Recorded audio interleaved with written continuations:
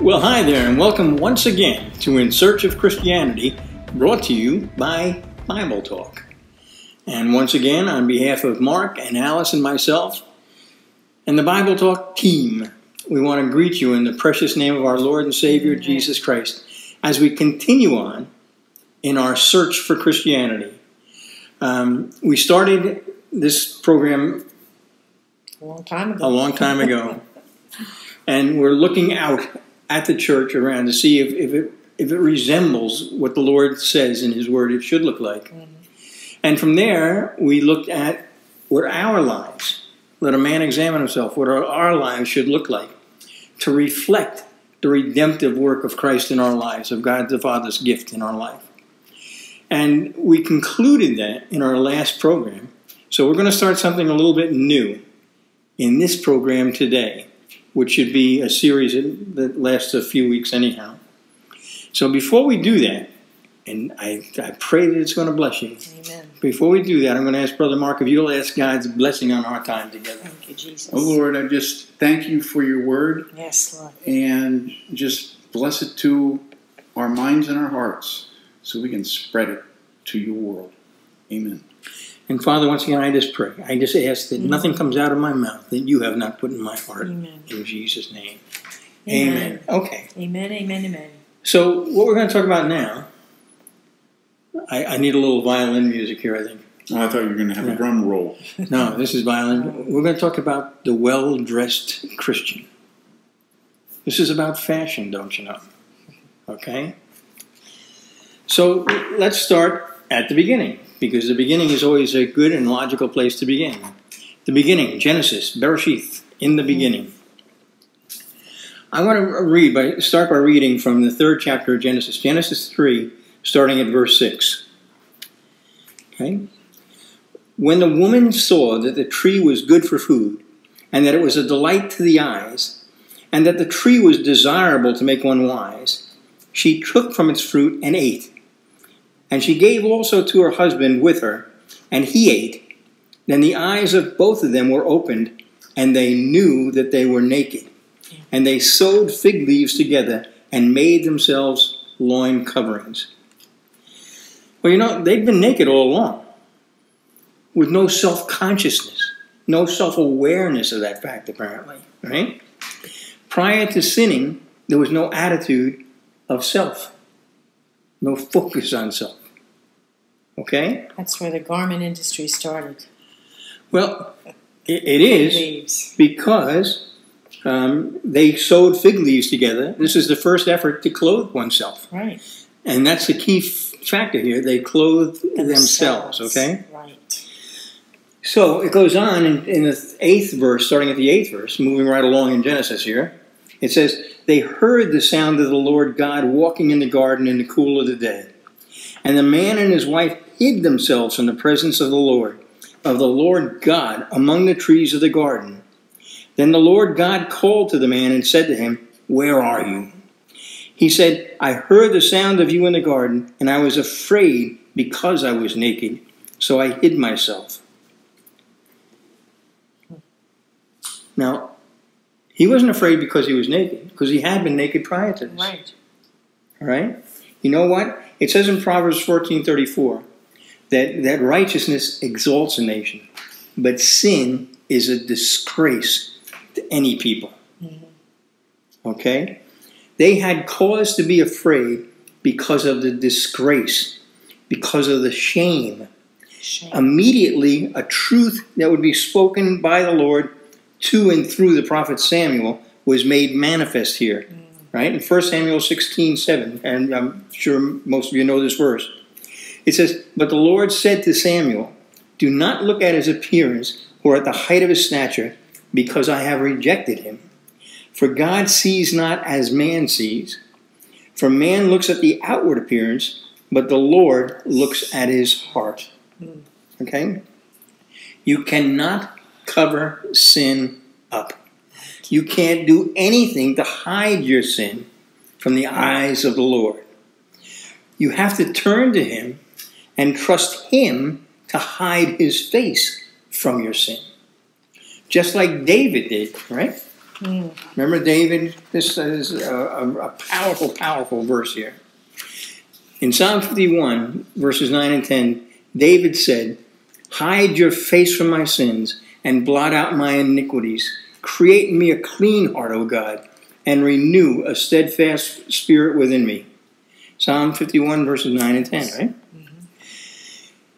Adam and the woman's attempt to hide from the Lord in the garden and cover themselves, that led to the first foreshadowing of God's plan for removing sin and restoring a right relationship with Him. Do you understand the foreshadowing? It's like something that is a prophecy through action, okay? It's like a parallel. Well, it's a foreshadow. It tells us something to come, okay? Because when they were covering their own sin, when they sewed fig leaves together to cover themselves, all right? Leaning on their own understanding. Their own works.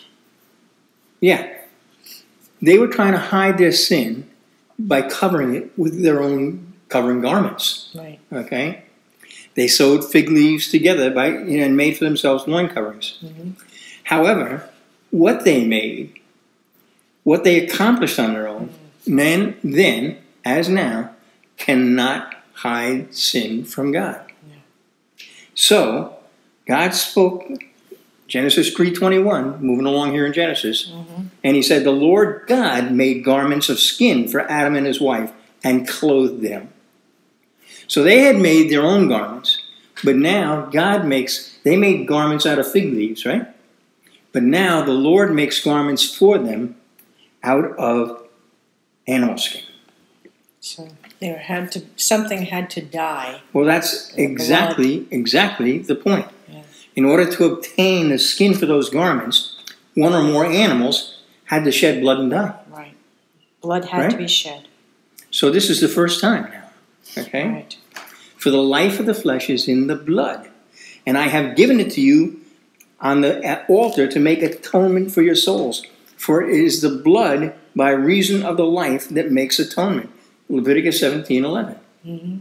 So it takes, in order to cover the sin, that didn't cover the skins that God made to cover them, did not cover their sin. No. I mean, it didn't erase or take away their sin because they were still cast out of the garden. Yes. Right? Right. And they still died because they were separated from God. But it was a foreshadowing, a foretelling, a living prophecy of the fact that in order for our sins to be covered, it would require blood, the shedding of blood, and require death. Right. Okay? Animal sacrifice cannot and did not remove the sin. Right. Right? They're still kicked out of the garden, like I said. All right? And that's true death, by the way. Separation from God is death. But this action shows that God Himself would fix the problem. Right? So all that said, it becomes evident from that point on that clothing has been important in the world. All right. Yes. After the Hebrews wandered about in the wilderness for 40 years, the Lord would say, this is from Deuteronomy 29, verse 5, "I have led you 40 years in the wilderness. Your clothes have not worn out on you, and your sandal has not worn out on your foot." God kept them from their clothes from wearing out. 40 years wandering around in the desert. That's a harsh environment. And yet, God kept their clothing from wearing out. How's that doing today? You know, I was a consultant in New York City many years ago. And I had the opportunity on a number of occasions to do special consulting up in the garment industry, in the garment area of New York, up on the west side, the upper Midtown West Side. And it's amazing how much of that is controlled by Jewish people, all right? I don't even know if there's a fur industry anymore, but at the time, that was basically all Orthodox Jews that ran that, okay? But I just find it fascinating that it should go from God saying to them, "I'll take care of your clothes, don't you worry about clothes." And now, they're taking care of the clothing. I looked at a recent study from last year, 2016, and it from the fashion industry, all right, and this is one that is shared among all fashion companies. It said that here in the United States of America, the value of the fashion market, ready, was $385.7 billion. Oh, my word. Now that same study put the worldwide fashion industry at $3 trillion. Oh, my goodness. That's insane. That is insane, okay? Yikes. Let's talk about for a moment the robes of righteousness. It's insane when you consider how many people are homeless and naked. That's right. Yeah. And how many people are hungry. Okay, but I'm not going to go there, all right? In Isaiah 61, I'm going to read from verse 10. I will rejoice greatly in the Lord. My soul will exult in my God, for he has clothed me with garments of salvation. He has wrapped me with a robe of righteousness, as a bridegroom decks himself with a garland, and as a bride adorns herself with jewels. God clothed Adam and the woman in the garden. More importantly, God has clothed us, who the redeemed of the Lord, who have accepted that free gift of salvation from him. Okay? The garments of salvation. The garments of salvation. Those are the robes of righteousness, right? Yeah. Okay, so here's where I want to start. And this is, please try and follow along with this. I make sure this is not too complicated. The prophet, God spoke to the prophet Zephaniah. I will read from chapter 1 and verse 7 and 8 in Zephaniah. It says, be silent before the Lord, for the day of the Lord is near. For the Lord has prepared a sacrifice. He has consecrated his guests. Then it will come about on the day that the Lord sacrifice that I will punish the princes, the king's sons, and all who clothe themselves with foreign garments. Now the Young's literal translation, instead of saying foreign garments, says strange clothing. And that was Zephaniah? Zephaniah 1, I read verses 7 and 8. Okay? There is no clothing more foreign. There is no clothing more strange to a disciple of the Lord, to a follower, to a believer in the Lord Jesus Christ than grave clothes, the wrappings of death. Right. Jesus said, I am the way, the truth, and the life. Christianity, I was going to say Christianity is about life. That's true. But following Christ is life, okay? So, let me just talk a minute about, and some of you may have heard me talk about this before. I'm going to talk about the empty tomb. Yes. Right? So you know about the empty tomb, which was not at all empty, by the way. The tomb of Jesus Christ was not empty. Now, this is a very, very significant fact. It's an important fact. And it's so overlooked by most Christians.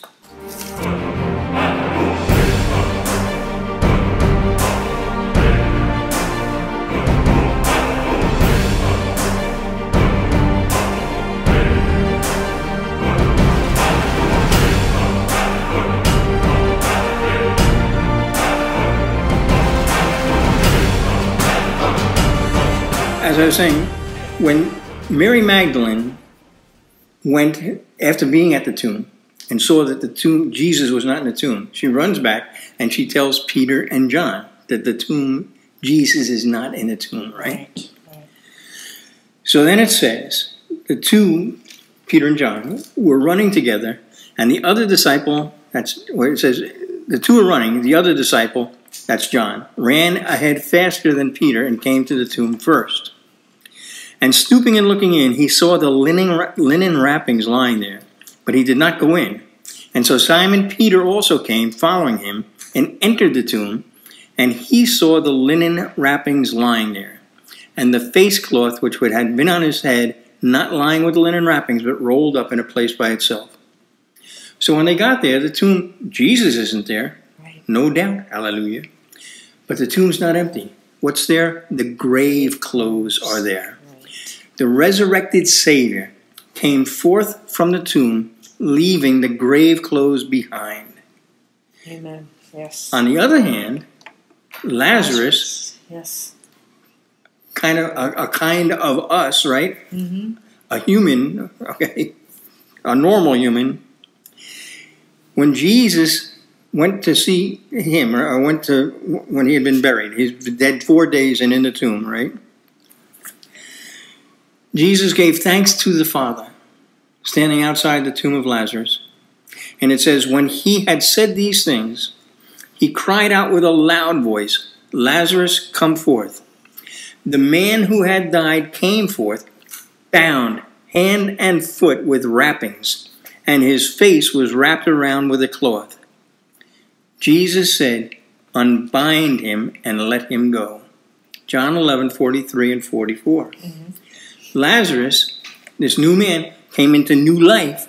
He came forth still wearing the clothes of the old man, the dead man, the old habits, the old traditions, the old ways of thinking. So he, again like us, would have to be transformed by the renewing of his mind. He would have to be unbound and set free, which is exactly what Jesus said, right? Unbind him and let him go. He would have to change what he was wearing. Yes. Yes. Right? He's taking the grave clothes off. He's got to put something else on. It was required that he change his clothing. So do we. So let's get back to the basics with this foundational truth before we go any further. Mm-hmm. In 1 Corinthians chapter 2, I'm going to read starting in verse 12. It says, now we have received not the spirit of the world, but the Spirit who is from God, so that we may know the things freely given to us by God, which things we also speak, not in words taught by human wisdom, but in those taught by the Spirit, combining spiritual thoughts with spiritual words. But a natural man does not accept the things of the Spirit of God, for they are foolishness to him, and he cannot understand them because they are spiritually appraised. The things of God are spiritually appraised. We need to consider that, particularly as we're doing this study about the clothing, right? Our new wardrobe. Way back when God was bringing his people out of Egypt, that's the world, and into the promised land by the word, he commanded that, and I'm going to read from Leviticus 19:19. He said, you are to keep my statutes. You shall not breed together two kinds of your cattle. You shall not sow your field with two kinds of seed, nor wear a garment upon you of two kinds of material mixed together. Mm. You cannot mix the old with the new. Like like the wineskins. You can't put new wine in old skins, all right? And Jesus said this in Luke 5:36. It said, and he was also telling them a parable. No one tears a piece of cloth from a new garment and puts it on an old garment. Otherwise, he will both tear the new, and the piece from the new will not match the old. Okay? Mm-hmm. You're going to put on new garments. Okay? It's got to be totally new. If you do, then whatever you're doing, if you mix the two together, will tear apart and look ridiculous. The things of God don't mix with the things of the world. I mean, how many examples can you think of? No man can serve two masters. Right? And Jesus said that in the Sermon on the Mount. For either he will hate the one and love the other, or he will be devoted to one and despise the other. You cannot serve God and mammon. This truly is binary. Mm-hmm. Right? Yes, yes. It is either one or the other. It is cut and dry. Don't take my word for this. I mean, I'll give you an example. James 4, verse 4, he said, you adulteresses, do you not know that friendship with the world is hostility towards God? Therefore, whoever wishes to be a friend of the world makes himself an enemy of God. It's powerful, strong words. So, you need to make sure, you got to be certain that you dress holy. You got to dress holy, okay?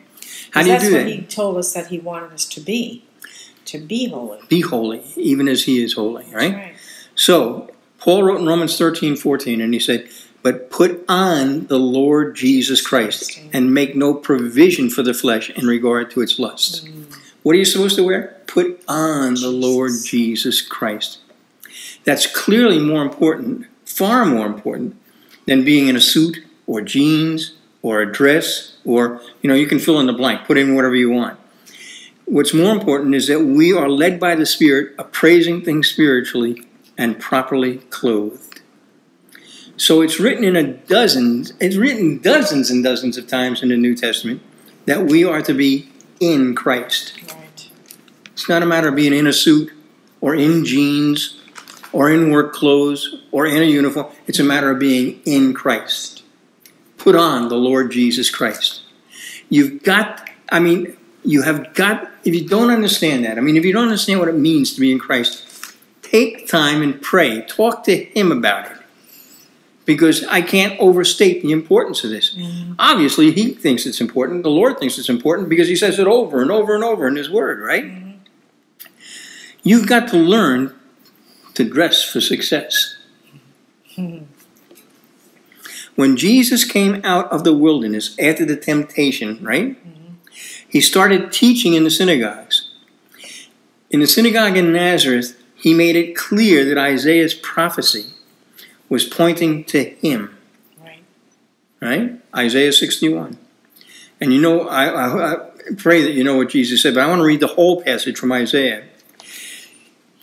It says, Isaiah 61, "The Spirit of the Lord God is upon me, because the Lord has anointed me to bring good news to the afflicted.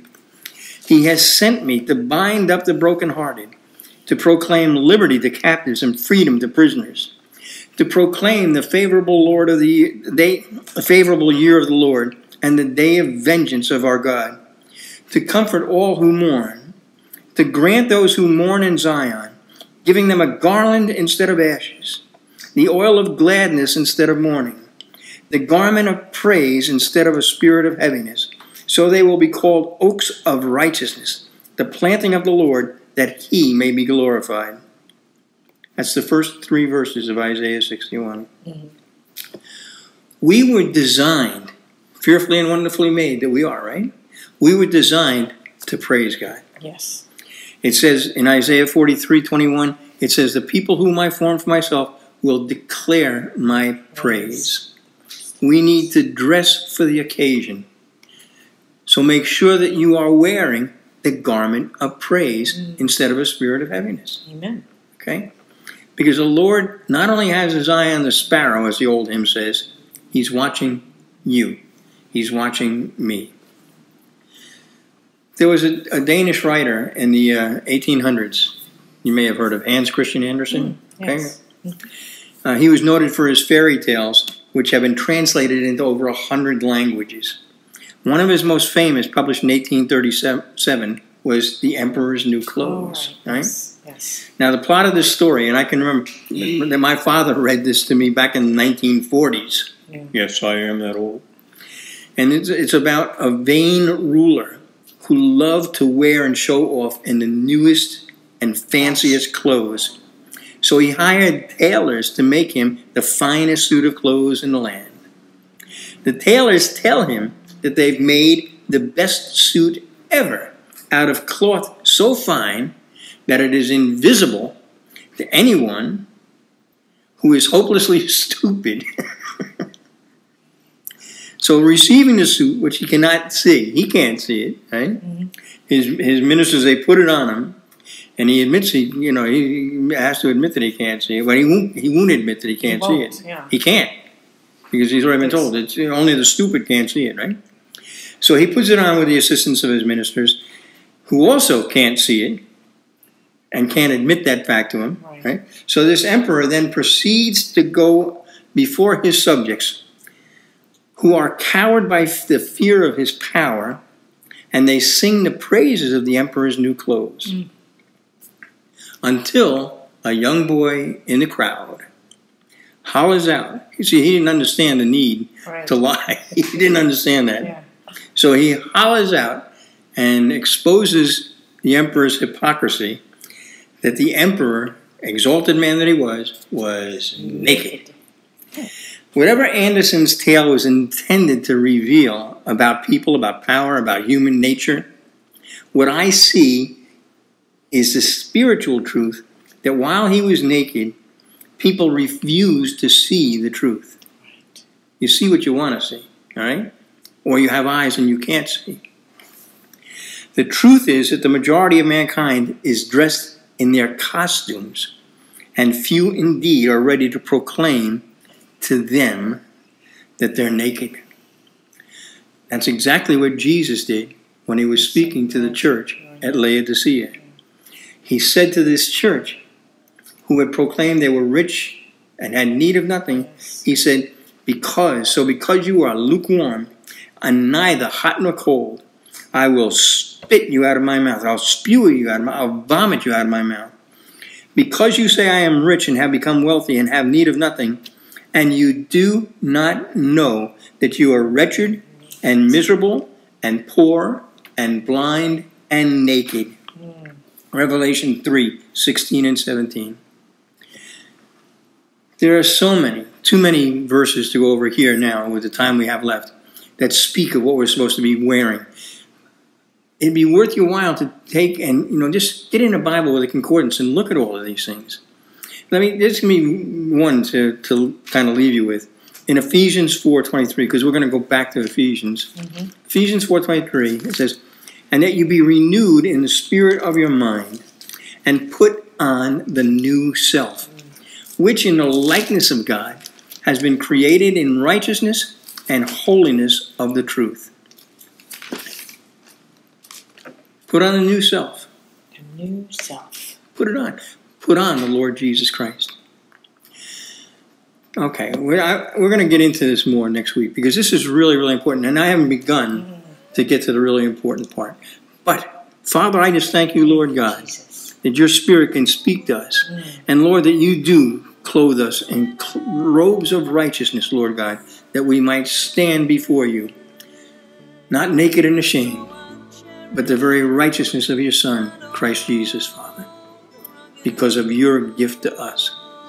Lord, help us to appraise this spiritually, to see things spiritually, that we might be pleasing to you. Well, hallelujah. Till next time, God bless you and goodbye.